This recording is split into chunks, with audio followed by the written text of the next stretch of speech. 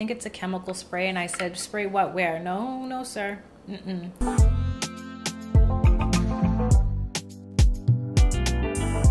This macadamia nut syrup though, whoa. That's probably, I'm gonna be all over the place with this video today, okay? Hey loves, it's Avac on your screen with another one. Hope you're all well. As you can tell from the title, today we're getting real personal with personal hygiene. I mean, these are all the products, tools, and tips I have. For those of you who are visually impaired, scratch that. Anyone, whether you can see well or not, these hacks I have today are gonna help you stay clean and fresh. And with spring around the corner and summer not too far behind, hopefully Toronto gets the memo, I want you guys to be your best self going forward into all 4 seasons. So let's get into this. As we go through these things, and I got a lot of things, so grab a bevy and grab a snack, I'm gonna give you a couple sightless hacks. Because as you know, it's been what, 12, 13 years of me living with Stargardt's disease. I've had to remix how I do things to remain fresh and clean. The first, because we're gonna go from the bottom up, I think that's gonna be the fastest way to keep it short and sweet. My feet. I don't care what anyone says, feet are ugly. And right now, I got some gargoyle feet. I haven't gotten a pedi this entire year and it's already April. So to maintain the best I can without seeing my feet clearly, I use a little scrubby. You can get these for a couple dollars from Sally Beauty Supply. I can't lie, I got this one because purple's my favorite color, but more importantly, this is the most rigid one. And if you know how long I stand every day, even though I have an office job, I still catch myself running around and standing a lot. I need to make sure that I buff the bottom of my feet ever so often. I don't care whether you are single, solo, dolo, married, taken, called for. You want to tuck into bed with your toes feeling super soft, and this is your best way to do it. If you can't see your feet, if you're far gone like me, you're just going to use your fingers to feel wherever it needs a little extra love and buff that part away. So sad to admit, but it took me years to realize that moisturizing is key when it comes to ugly feet. I love using this peppermint lotion. To be honest, it's not the smell, because the only peppermint I like is peppermint tea, but the way this hydrates your feet, you'll need to scrub less and less, and especially if you're trying to keep up in between pedicures or if you just do it by yourself all the time, this is the best way to make sure your feet are fine. In full transparency, this year is not like most years. By now, I would have had 4 or 5 pedicures because I do not bother with my feet. I hate trying to paint my toes and having someone look at me like a tragedy. So I usually go and get a pedicure, and that's when they polish my toes. Sorry. Whew. I haven't even started talking yet. This passion fruit juice is so good. Anything I can't see, I leave it to the professionals. So I used to go, and I'm gonna get back into the rhythm of it, getting a pedicure at least once a month so I can have my toes nice and polished and buffed. I can of course do the buffing at home, but the polishing, the last couple times I tried to do it and someone looked at my feet like I was crazy, I knew I needed to let it go, so. From the feet, moving up to the biggest part of the body, the legs.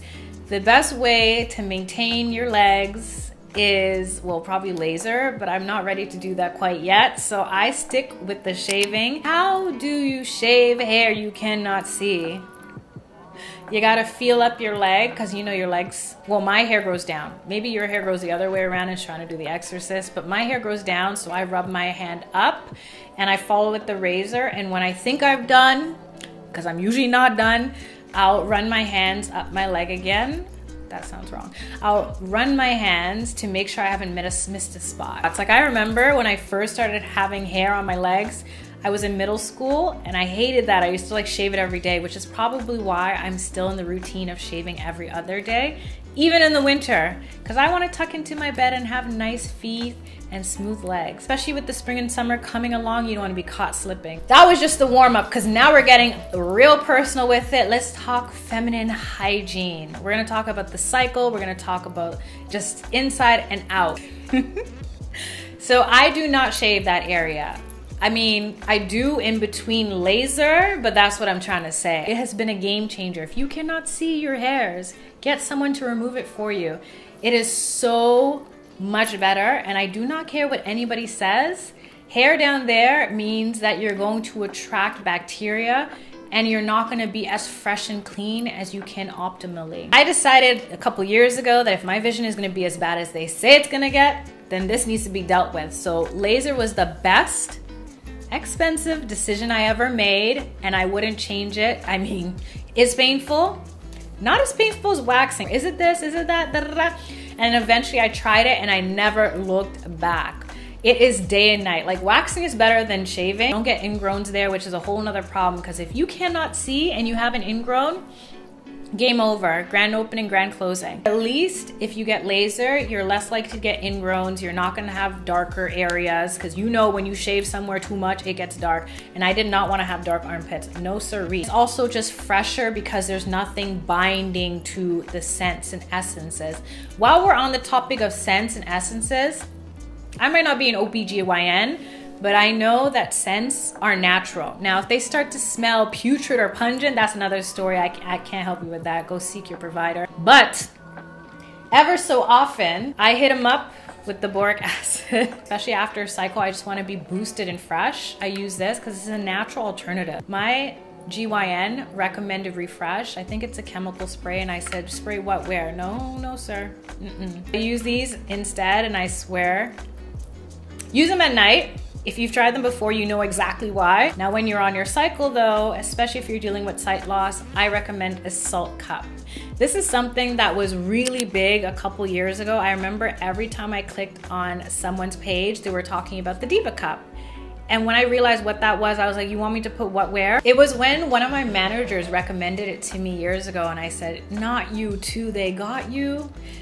A year after that, I decided to give this a try. I'm so happy I did. I don't know what's with me hearing from somebody and then a year later deciding to do it. But for me, it always takes a year. Laser, it took a year of me being told. The salt cup, well, I think she had a Diva cup, but I got the salt cup because I don't remember why I bought it over the Diva cup, but there was a reason back then. This is a cup that you use to catch your cycle. That's like the easiest way to put it. At first, there's a learning curve, I cannot lie. But once you figure it out, you don't have to worry about leaks, you don't have to worry about fragrances, you don't have to worry about leaving it in too long, because this is 12 hours, whereas a tampon is 6. The idea of something that needs to be discarded still there, that's why I don't bother with pads. I highly recommend this, especially if you're visually impaired. And to all the people who ask, how do you know you're on your cycle? I can still see, I have really good peripherals. Hello.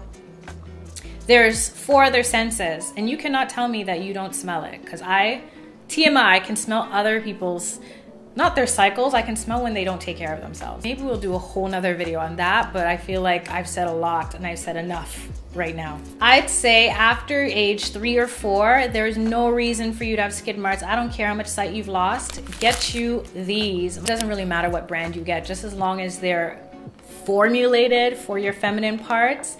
That way you can be fresh and clean, not just on your cycle, but I use these every single morning. So that's that on that for feminine hygiene. Moving on up in the body, let's talk about the armpits. Like I said, I've already gotten laser, so I don't have to worry about hair removal. It also helps with scents.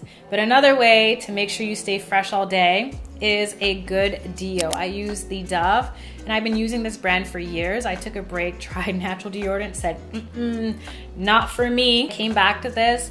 It doesn't turn my whites yellow, which is very important. You have to be careful if you're wearing black. Usually if I wear black, I'll wipe wherever the clothes folded, because sometimes I can't actually see the streaks, but someone else when I leave my house will see it on me. If you're visually impaired, either put on your deodorant after you put your clothes on, or just instinctually wipe to make sure you have no deo strokes. Like I just mentioned, I dabbled with natural deodorant for a while, and out of all the ones, this is my favorite one. I don't even think it comes in this packaging anymore. I've had this for years. If I'm going to the beach, I don't care where I'm coming from. I need to be fresh. I can't be stinky just because I was in the sun all day. So I'll put this on in the morning, and I'll pack this in my beach bag so that I can refresh throughout the day. And when I come home, I still smell good. Natural deodorant is supposed to be better than synthetic. So either way, make sure you smell good, okay? Oh, I'm like, what's after the underarm? Oh, the hands. Okay.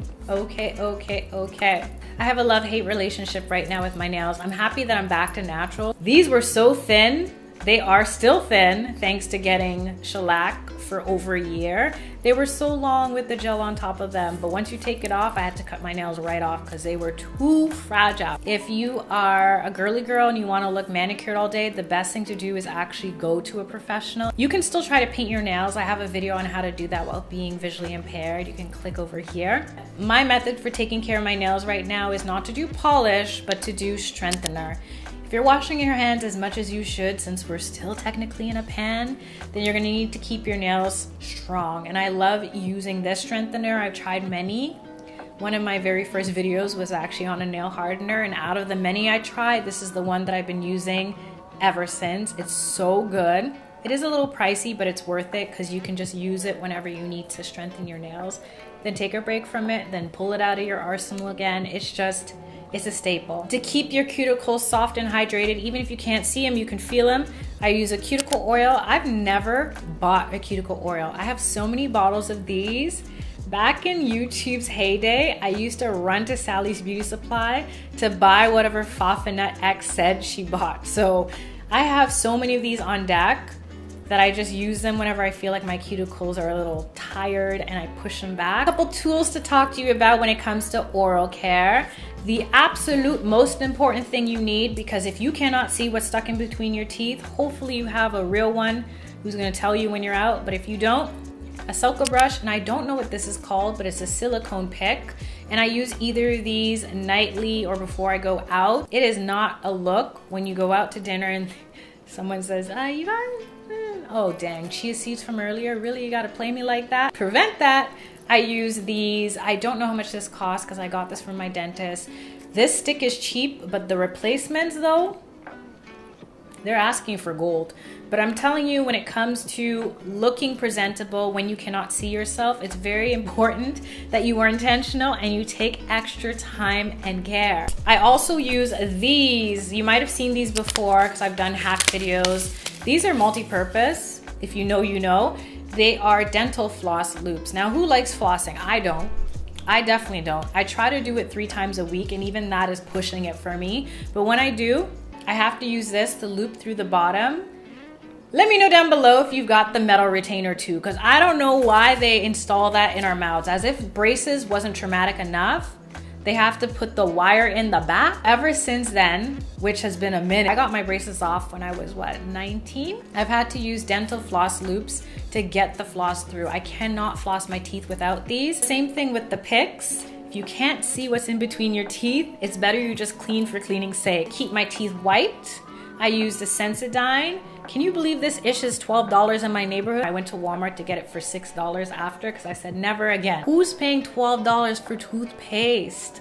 I know it's a big bottle, but still. But this Pro Enamel is especially good because it's supposed to protect the teeth, which sometimes when you're using a whitening toothpaste, it can make it sensitive to the point where you whistle, you feel pain, you breathe, you feel pain. You don't get that with this. Lately, I've been going hard with the coffee. You know the lifestyle.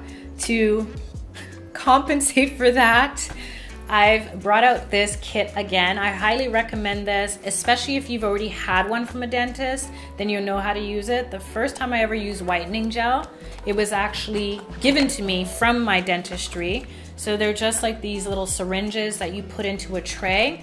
My tray is molded to my mouth. I just put a tiny dollop. Can't see it, but once I put it in, I can feel it. And if you don't have one that is fitted and molded to your actual teeth, be very intentional. This stuff is potent, and the last thing I want is for you to breathe and feel like your teeth are gonna fall out of your mouth because they're that sensitive. But if you have any amount of staining, this will blast it all away. I went to the dentist last month, was it, or the month before last, and she did a good scrub-a-dub-dub. And then she said there is some staining, so I knew I had to start this up again. I can't see the staining, but if she can see it, the average person can see it, and we don't want that. And make sure you know how to use it, because different percentages require different times. I make this video short and sweet, but I knew it would take a minute, so we're probably gonna have to leave the hair alone for another day. When it comes to going from curly to straight, or making sure that your hair is laid and you can't see these little frizzies, or when you're doing your hair and you're putting product in and there's a big clump and blob on your curls, oof. Save that for another day. Let me know if you want to hear about that. But we'll finish off with the face. So if you have a face full of makeup like I do today, This is your best friend. I've been talking about this for what, 7, 8 years? I have never looked back. Before this, I used the Clarisonic. So sad that when the pan came, they went out of business because they're a good option too. But for real, A1 day one, okay? I love my Fresh Soy Face Cleanser. Since I first did that review 9, 10 years ago, holy grail. But sometimes, depending on what kind of eye makeup I'm using, is not enough. I followed up with this micellar water, which was recommended to me by my lash tech. I used to get eyelash extensions many moons ago. I don't even know if it's worth it because I can't even really see it. I know others can see it, but it's just like when I used to get designs on my nails and everyone's like, oh my God, I love it. It's so pretty. I'm like, I showed her a picture. I guess she did a good job, but I can't really see it myself. But back on track. In order to make sure you get every last bit of eye makeup off, especially, but you can also use this over your full face. I take a cotton swab or a Q-tip and I make sure I run it along my waterline, and then everything is gone. This is super important if you can't see well enough to make sure that you really cleaned your eye area or any area of your face. Highly recommended, okay? I can't think of anything else that I would recommend to you guys off the top. I exfoliate once a week. I still use masks to make sure that I don't get blackheads in this area. I need to get back to upper lip, either lasering or maybe even waxing, because this is not it. I can't see it, but when I take a picture and I blow it up, no. I still get my brows done because I cannot pluck them myself. That's just asking for problems. And anything like nose hairs or belly button, I just take the time to clean it out. Those things I can do myself because it's not so much seeing as much as just knowing. Like if you go like this, you're not picking your nose, but you can feel if there's hairs there, right? So there's a lot of little ways that you can get to know yourself, your body, and keep up with your keep up. And I hope that something from this video stuck and is useful. If you have anything to share with the community, put down below. Thanks as always for making it to the end of this video. If you haven't already, subscribe for more. And until next time, stay safe, stay sane, stay blessed. Love you later.